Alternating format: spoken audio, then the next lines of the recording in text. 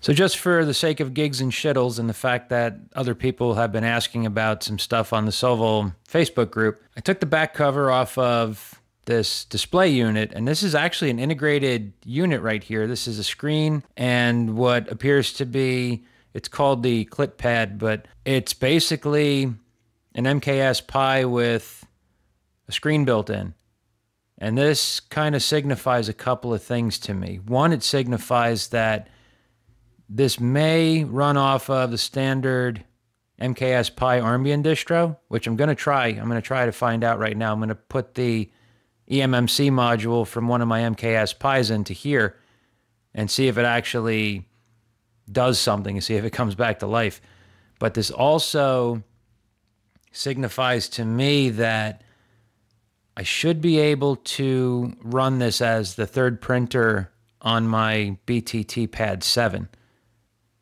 Which, you buy the thing, you expect it, you want it to do stuff, but apparently there's some issues with this distribution of Linux and Clipper to where you can't even do any updates on this thing, like at all. And there's no turning back if you bork this thing up. There's no firmware available for download on the Sovol site from what I understand. I haven't tried. But looking at this, this is commonplace. This is an RK3328. It's got the 1 gig of RAM right here. It's got the big old fatty capacitors like the main board on the Neptune 4 has. It's even got a fan port here. So they know that this thing is going to run warm.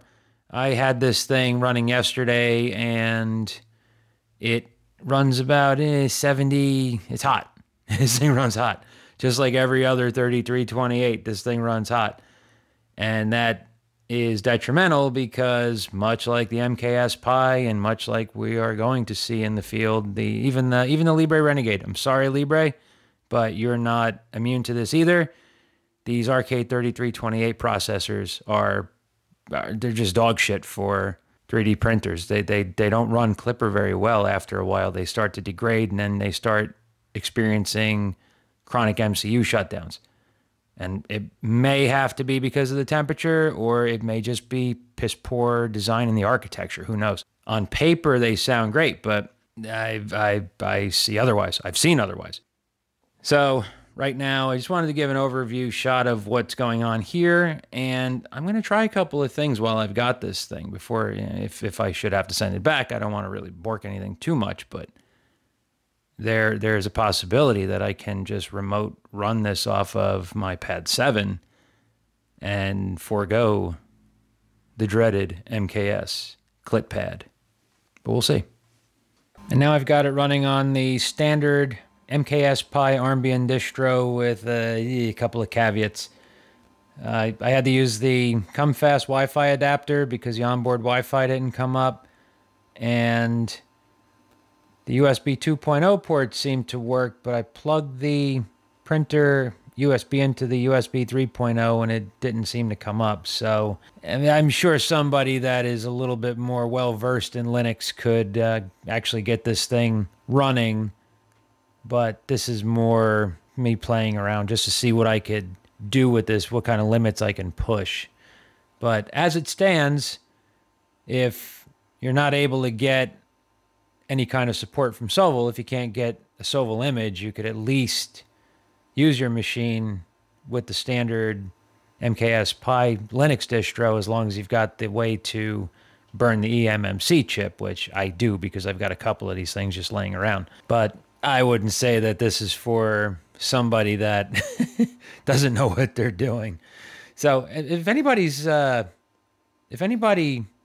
knows how to poke and prod around through system device trees and stuff like that to see if we can get the onboard Wi-Fi working again and the USB 3.0, let me know in the comments, because I'm interested in seeing where we could go with this. But quite frankly, I don't even plan on using all of this stuff. I'm going to put the original eMMC back in, put the original screen back together, but if I wanted to, I have choices.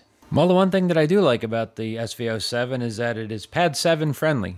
A couple of minor tweaks to the CFG file, and it came right up. So that's a good sign. So even if I didn't want to use the touchscreen that came with it, I could run this as a third printer on my Pad 7, or I could swap over to a BTT Pi or Pi 4B, something like that, because the further away I can get from maker-based products, the better off I am. Okay, so I did manage to get the SV07 up and running without any of the modifications that I had to make the last time I was playing around with this, but I wanted to go over the steps that I had to go through in order to get to that point. So I've already gone ahead and SSH'd into the device. So now the important thing is that you've already installed the Kaya script, and I've got multiple instances running on my Pad 7. I've got 3 printers set up in multiple instances. And the easiest way to do that is to install the Kaya script. So if you need to install it, go through my older videos, go through the CB1 video, go through the BTT Pi video, go through the installing Clipper the easy way video, and to an extent go through the Pad 7 video. Any one of those videos should show you how to get the Kaya script installed. Hell, even the Innovato Quadra video goes through it. So we run the Kaya script, and it's going to ask you if you want to update it. So just hit Y for yes. Hit enter, and then press the cursor up key to reload the CLI buffer. Hit enter, and it'll rerun the Kaya script. It'll open up just like you see here. If we go into number 4, the advanced options, you'll see right here under extras, there's a G-code shell command add-in that you want to install. So just type 8, hit enter, and it will install a G-code shell command. I've already done it, so I don't want to go through it again. It only takes a couple seconds, but it's there. You go through that, you hit 8, enter, it installs it, you hit back. From there, you just quit, and that's it. Once you are done with that, then what you'll do is, just like any other Clipper install, you're going to take the printer CFG from the SV07's original MKS Pi screen, copy that to your computer, paste it into your Clipper configuration inside of your new device. And what you'll also have to do is, you'll see right here, there's this plr.cfg. Now, this is the CFG file that handles the power loss recovery, but it also handles a bunch of other G-code macros that are inside of here. And the things that I had to comment out were pertaining to this CFG file right here, this G-code shell command. And there was a couple other ones that were running without the shell command add-on, and I had to comment those out. But now that I've got the add-in installed, I don't have to comment that stuff out anymore. Really, the only thing I have to do is just figure out which serial device I'm connected to, or which serial port that I'm connected to.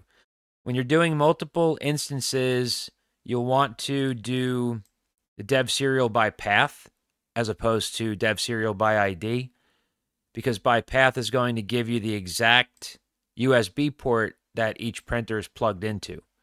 So right now I'm plugged into port 1.2. That's on the back side of the Pad 7. That's the top port. The one underneath it is .3, and the one on the side is .4. But now I did say that there were a couple other steps you had to go through, and that involves opening up WinSCP. And you can see that there's so many similarities between distros that it basically becomes old hat after a while. Now, your mileage may vary, but on my build, because I've got 3 printers, I've got Neptune 2, Neptune 3, and then just generic printer 3. Under my printer 3, which is the SV07's printer configuration, you'll see that on the main directory of printer 3 underscore data, and if you have a single instance, it's just going to be printer underscore data, I have a couple of files. I have plr.sh, and I have clear underscore plr.sh. These are 2 files that come off of the MKS Pi that you'll have to put inside of this directory. Under the config folder, you'll see I have printer CFG and I have PLR CFG. If I open up plr.cfg, at the very top here, this command sh/, right now I have it set to home bq printer 3 underscore data clear plr, and it's going to be set to /home/mks /printer underscore data /clear PLR, or something like that. So you're going to have to just point the CFG file to where that file is located. Same thing with this G-code command down here. I have to change this to home/bq/ printer 3 underscore data plr.sh. I'll save that. And that's pretty much it. As long as you have the printer CFG and the PLR CFG inside of the config folder, and you have the plr.sh and the clear plr.sh files inside of wherever you've pointed it to, this should all be what you need to get this thing running without any kind of major changes. And the benefit to this is that, even though I haven't tried it yet, more than likely this will allow you to maintain power loss recovery, because that's what all this PLR stuff is for. So if I double check the plr.cfg, we can see right here that I've got it set to home BQ printer 3.data. And up here I've got home BQ printer 3 data. If I hit save and restart, it all comes up happy. The printer is now ready to run. So I would say that for the most part, the SV07 is a great solution if you have any kind of inkling that you may want to venture away from the stock hardware and you want to maintain using Clipper, but you want to use a different type of device. So case in point, going back to, again, with the Elegoo stuff, if you were to get an Elegoo Neptune 4, the Elegoo Neptune 4 has an integrated MCU and Linux device. It's more like an MKS skipper board rather than a standalone MCU and a Pi device, or a standalone Linux device, rather. And that's a little bit detrimental in the case of if you ever wanted to try to run it off of a different type of Linux device, you can't circumvent the Linux system that's already on there. There's no direct USB access or direct serial type access to the MCU side, other than what I could only assume would be what the UART pins or the UART display is connecting to. I'm not sure what the architecture is on the Neptune 4, but I do know that the screen that they're using is a serial UART device such as a NextGen HMI or a DWin HMI, where you develop the HMI on a standalone system and then just communicate with the device via serial UART commands. So that's the only way that I can see of being able to connect to the MCU side, would be via the TX and RX on the serial UART, because there's no HDMI port or any kind of display output on the Linux side to speak of, so you can't connect a wired Clipper screen to that board. You can run it off of a wireless device. You can get an Android tablet or an Android phone and install Clipper screen on that and then communicate with it via Wi-Fi, or you can use Mobile Raker, but I digress. But with this machine, you have the option of disconnecting the screen, plugging in a different screen, and everything's hunky-dory. You're back up to the races in a couple of clicks and a few file transfers. So for me personally, I kind of would gravitate towards a machine that allows me to do that, only because now I've got home base on a single device and I don't have to tap dance between different screens and different Linux distros and different versions of firmware. I don't have to worry that the SV07's running an older version of Clipper and it won't let me upgrade it, and I'm using the latest version of Clipper on my Neptune printers. And so now I'm pretty happy with the fact that I've got this homogeneous thing going between the three printers. So that'll about wrap it up for this one. As I always say, if you liked the video, hit the thumbs up.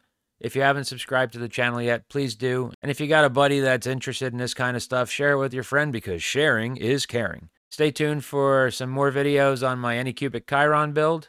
If you have any questions about this, leave them in the comment section down below. Thank you for watching, and see you again soon.